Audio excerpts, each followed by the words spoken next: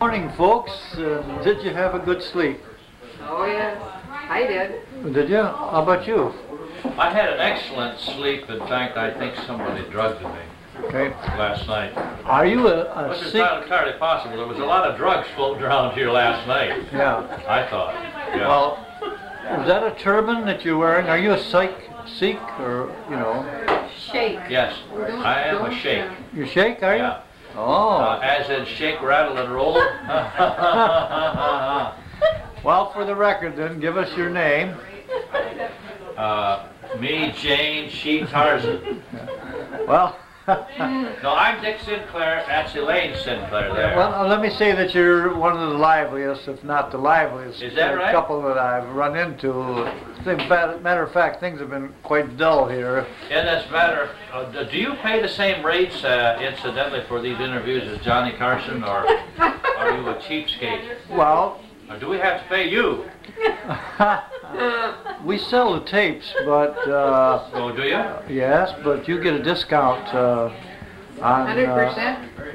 On every 100 that you buy. You get a 2% discount. Oh, well, And that's really something. I know you want to send them to your friends Yes. and your enemies too.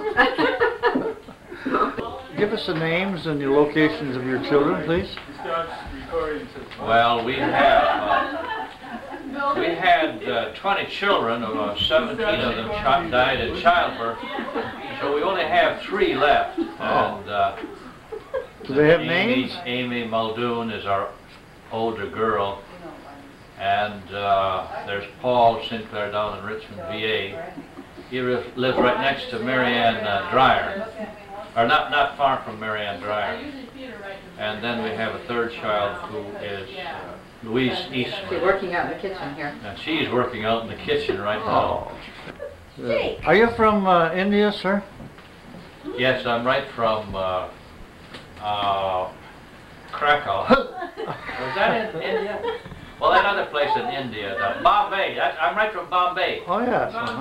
Sister Teresa and I run a clinic over there in Bombay for drug addicts, Indian drug addicts. Oh, I see. Well, is there anything else that you'd like to say before I shut this off? I would like to say, I'm glad that you asked that. I think that everyone should believe in something, so I believe I'll have another beer.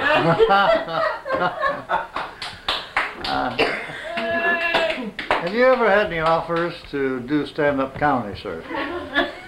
Innumerable. But you're going to do it anyway. Is that right?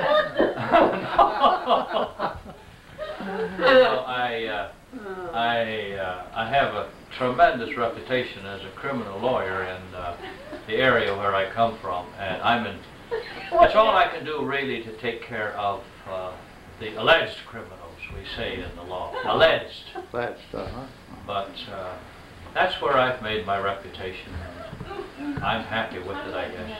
Okay. And if I go on the stage, it'll have to be in another, what do you say, another life? In another life. In another life, yeah. You think there's a possibility of you coming back as a stand-up comedy? Oh, absolutely. Really? That or a dog. I may come back as a Dalmatian. How about a cat? Well, do you have any other bits of wisdom? Well, yes, I would like to add, as my final statement, my final shot, that I think that you should hold on to your Confederate money because the South may rise again. Oh, thank you, sir, for the tip. You're welcome. Okay. Thank you. Good day.